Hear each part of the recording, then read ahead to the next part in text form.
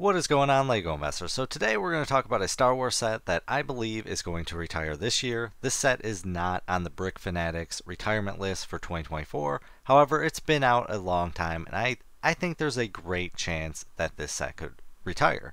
So I'd love to hear your thoughts and opinions on this. Do you think it will retire this year, or do you think they're going to extend it another year? And I would love to hear your thoughts and opinions on how you think this set will do in retirement. I think there's potential to make money with this set, although there's a lot of factors with this set of why it might do good and why it might do bad in retirement. So I appreciate you watching, and shout out to everyone that's been commenting, giving their opinions, and I appreciate everyone that has been liking the videos. It definitely helps the channel and it helps the algorithm. So let's dive into it. Today we're going to take a look at the Obi-Wan Kenobi and Darth Vader set, item number 40547. So this is a brickhead set. I absolutely love investing in brickhead sets because it's a great chance to double your money. And you might be saying, you know, a $10 brickhead set and you sell it for 20, that's not a lot of money. You know, it's not worth it. It might not be worth it for you, but for me, that, you know, $10 is a lot of money. That's I can eat out for food, you know, go to Taco Bell, get something nice, a meal. So $10, I try to double my money and I am extremely happy with $10. You need to get out of the mindset that you're going to make bank with Lego and, you know, easily pull in $50. It's a different time now, and you need to sell a mass amount of inventory to earn a mass amount of money. So if you buy 100 sets and sell them for $10 a piece, that's $1,000. That is a lot of money to me. That's a ton of money.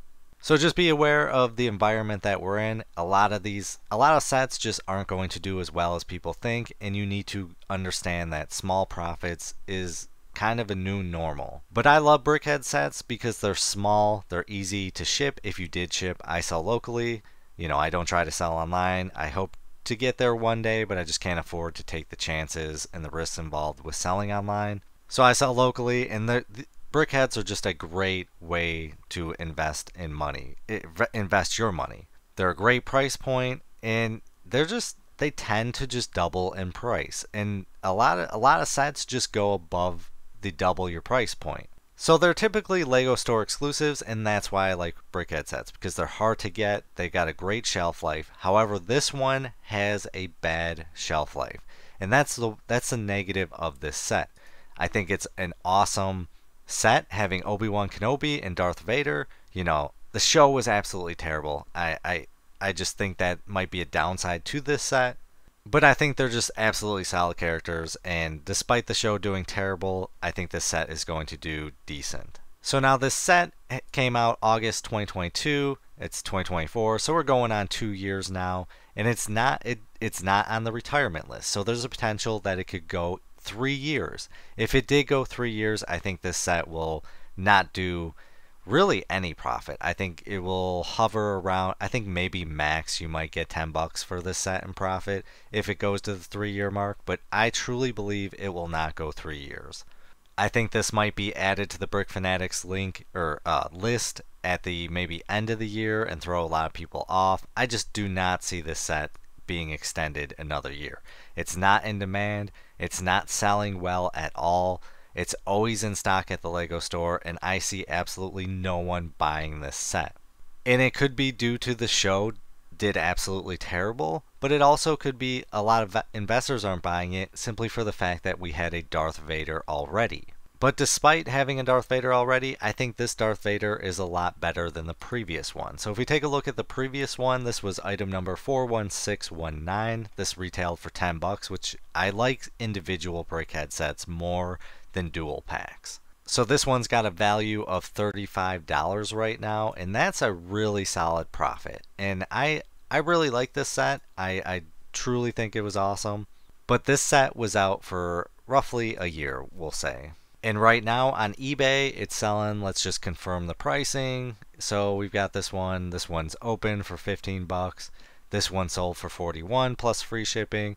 So yeah, this one looks like it was $30 after the fees and shipping, and then this one's $31 plus shipping. So it's not quite doing the Brick Fanatics price. It's doing in the similar range, but this is a set you might wanna, if you had it, you might bundle it together to get the most profit you can get.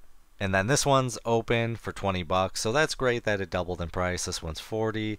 So I think this one, I don't know if I don't think it's going to go up in price a whole lot. I do not like the helmet of this set. I think ours is far better. I think I really like the helmet of this one. Let's see if we can bring up a better picture.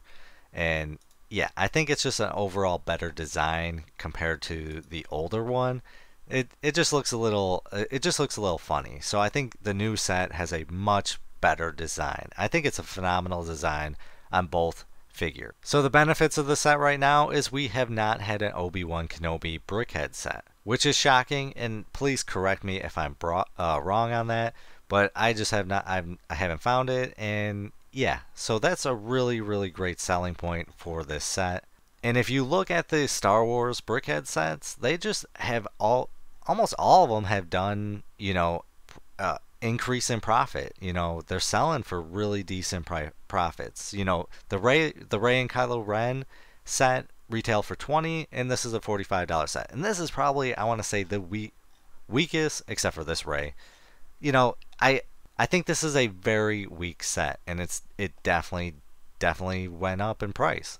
So I definitely think this one will go at least minimum up to 40, and hopefully it goes on sale so we can pick it up around $15 or $16, because then that would increase our profit. So how I think this set will do in retirement, probably 2 to 3 years down the line, I think it would do anywhere from $40 to $60. I do not think it will go above $60, because I guarantee they're going to make another Darth Vader individually, and I guarantee they're going to make an Obi-Wan Kenobi individually in the future for $10. So it would really hurt this set. I think a realistic number is probably $40 to $50 if we're lucky. But if they extend it a year, there's no way. I do not see this hitting $40. But I really think that it will retire this year. And I would love to hear your thoughts and opinions on whether you think it will retire this year or not. That's the biggest factor on how well this set will do. So let's take a look just how this set is doing on eBay right now. So this one's selling for $23.99 above retail, which is shocking, and a $5 shipping.